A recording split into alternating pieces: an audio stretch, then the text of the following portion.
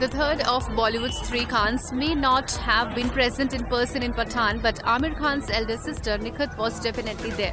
She set the internet on fire when she shared on social media still from a scene where she appears with Shah Rukh Khan in the film Pathaan. In the movie, Nikhat Khan Hegde played an Afghan woman who can be seen blessing SRK in the scene. Pathaan also stars Deepika Padukone, John Abraham, Dimple Kapadia and Ashutosh Rana. The film has been released in 3 languages, Hindi, Tamil and Telugu.